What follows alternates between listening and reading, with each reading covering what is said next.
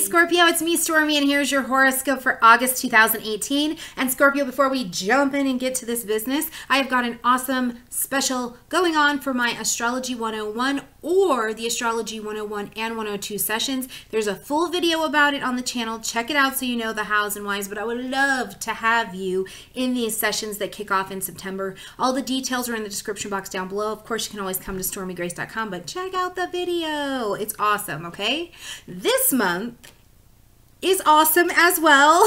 May not feel like the full forward launch that we were hoping for. Now, every month I have a sign that is just very straight to the point for me. The channel information is just crystal, and for me this month it is definitely you, Scorpio. So let's jump in here and talk about what's going on. First and foremost, we're coming into the month with one of your co-rulers, Mars, still in retrograde as well. We've got a lot of other retrogrades that are still happening. Now, we'll have some friends going direct this month, but we're still coming in a high retrograde time. So this is not a full blast into the next month, right? This is not like, oh, relief finds me. We're continuing this energy of needing to look back over things, but you've still got some beautiful energy that begins this month and will unfold over the next 6 months. So if it feels like nothing's happening, everything's happening, I promise, okay?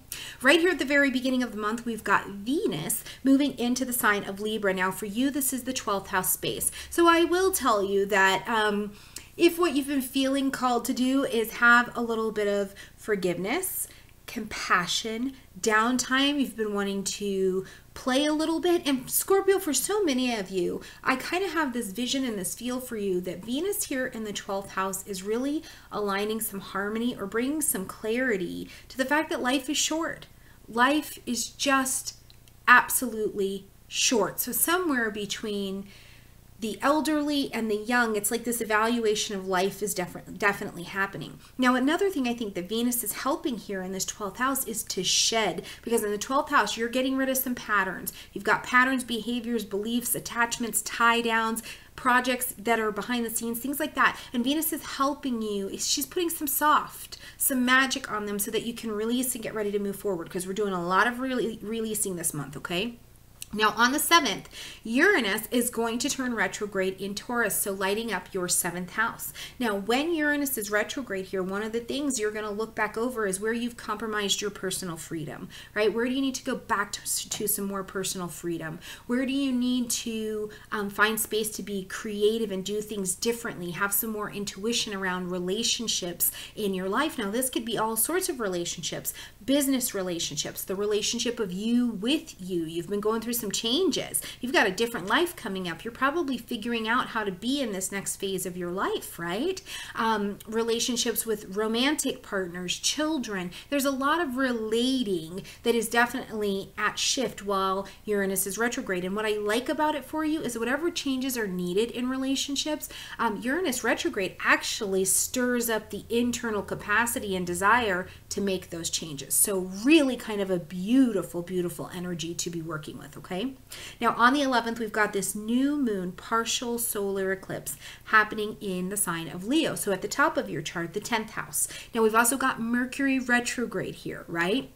So what does this look like for you? First and foremost, I think that this is a huge change to your career direction. I mean, I'm sure you've been looking back over, thinking, discussing, trying to make some decisions about work from the past, or maybe even finishing something up with a job or some portion of your career or your soul level calling you've maybe been speaking about, thinking about, making decisions about, or looking over. Now, the solar eclipse is our new moon for the month. So this is our place where we plant these seeds of intention. This is the new beginnings. But because it's a solar eclipse, this pans out for about 6 months, right? You get this boom, big burst of energy. So what this looks like for you is changing that career direction or something really good coming in your career. Now, I will tell you that because Mercury is still retrograde, you may not feel as productive. You may not feel like things are actually moving forward. You may be wanting to have conversations with your boss or with your marketing company or with your guru, and you're feeling like it's not connecting. That energy will change. Mercury goes direct on the 19th. So just, it's not the time. You don't have force and power and control, which is your thing. You don't have it this month to push things forward. So just try and be with it. Now, one of the other things I was kind of thinking about for you, as well, with Mars being retrograde as we come into the month in your 4th house, that's created a little bit of issue. I'll talk about that in a second. But in connection to this solar eclipse and this new career beginning, because Mars is going to move back up into Capricorn, into your 3rd house, if you have study that you are going to be doing, maybe your new job or your new course of action or your new life calling is taking you someplace to study, maybe even someplace foreign to study, someplace different, someplace that kind of lights your heart up, or maybe you're starting a new job or something like that. I just feel like the energy of study and travel are very much so on the table for you as well. So if that's something you've got going on, Scorpio, then woot woot, I absolutely support you, okay? Now, that said, yes, Mars is retrograde in that 4th house in the sign of Aquarius for you. So this is definitely bringing some 4th house energy to the table. There could be things happening in your family with one of your children, in your physical housing situation, and you kind of feel like, I don't necessarily like this. I'm not sure that I enjoy the way that this is going, but you're also in a position where you can't force or control or push change. Go with the flow to the best of your ability. This energy will move on. And like I said, once we get to the 12th, Mars is going to be moving backwards into that 3rd house space, so the study becomes available to you again. You're looking back over it, you're looking over communication, your thought process, all of these things. But the family situation is certainly on the table this month, okay?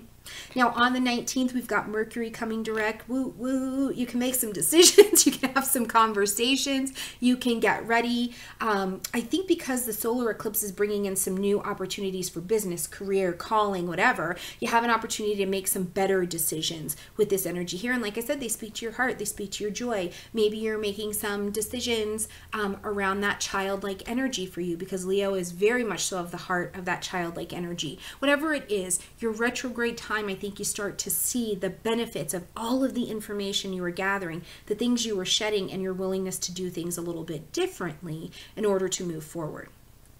On the 23rd, we've got the sun moving into Virgo. You're going to breathe in some Virgo qualities, maybe even some new friends coming around to the table, social groups, being social, things like that. On the 26th, full moon happening in the sign of Pisces. Now, this is emotional because it's the moon. Pisces is a water energy. We've got emotions happening here. You are a water energy, so emotions could certainly be on the table. Now, at the full moon, we end something, acknowledge something, or adjust. So we make a shift here, okay? So one of the things that I keep thinking about is, because this is the 5th house, maybe in terms of something you were excited about, you wanted to begin, you were passionate about, you may find that it needs adjustment or change, and it's very emotional to you. This could be things happening with your children. You know, let's just say that, you know, it's going to be the school time. Maybe your kids are going off to their new year of school and you're realizing time is precious, and you know what I mean, whatever it is. This could also be an energy where I feel like for you, if you have been holding back on hobbies, getting yourself out there, playing, laughing, having that joy in your life, you're going to have to reevaluate that. But there's just a strong tie for me around career and children and study for you this month. So I do believe that it is potentially child related. Now, for some of you, this is also a very good energy for pregnancy. So just putting that out there. If you don't want that, make sure you do what you need to do to not have that, okay? On the 27th, Mars is going to turn direct in the sign of Capricorn. Now, Mars being one of your co-ruling planets, beautiful energy. You kind of get your mojo back. You're feeling like, okay, all right, so we've got Mercury back, who is direct. We've got Mars, who's direct. We've had a solar eclipse. The world gets to start to progress forward. And I think you see some really beautiful changes happening to your world. If you're willing to take some risks, everything this month, I mean, Leo is a risk-taking energy, right? Investments, gambling, chance. It's energy of risks. You're going to have to be willing to take some risks, not control the things that are around you, kind of enjoy is a strong word for you. Experience the feeling of powerlessness a little bit this month over certain situations in your world. Go with the flow, because the flow is taking you to the next place. And here's what I tell people all the time. Whenever we get into the proper position, we're getting aligned with the truth. It feels like our lives are falling apart, right? And I think that's just the universe, God, whatever you call it, shaking out all of the things that we don't actually need and getting us set up for the next course of our journey, right? And that's what you want. You want to travel light so you can travel at the speed of love, not carrying all this minutia. So whatever's trying to fall out of your life this month, let it go, because plenty is trying to fall in, okay? All right, you guys, like this video, comment, share, subscribe. I hope to see you in the Astrology 101 and 102 classes. I mean, you can take 101 for $40, 102 and 101 for $75. Come study with me. Come study with me, okay? All right, guys, I love you, and I'll see you next month. Bye.